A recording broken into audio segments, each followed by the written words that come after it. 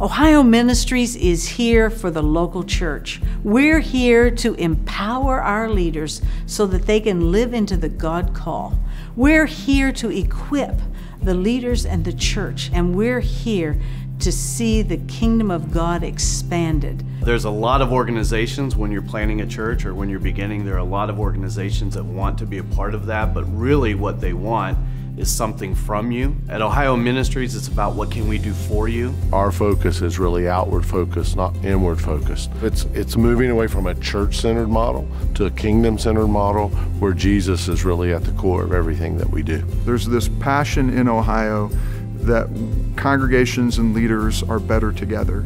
So when we say we're better together, we're talking about the resources that we can pull together, the way in which we can encourage one another so we're not forgotten out on some island alone by ourselves, but where we can recognize that we're part of a family. What excites me is just knowing that there's a network of professionals who are there when we need them to help support us. They are intentional about bringing people together to connect with each other under the umbrella of Jesus Christ. I graduated from Bible school. I needed a partner in ministry. When my church was going through something and I was a first-time pastor, I needed a partner in ministry. When we needed funding, I needed a partner in ministry. That's what Ohio Ministries is all about. How do we come and partner with you?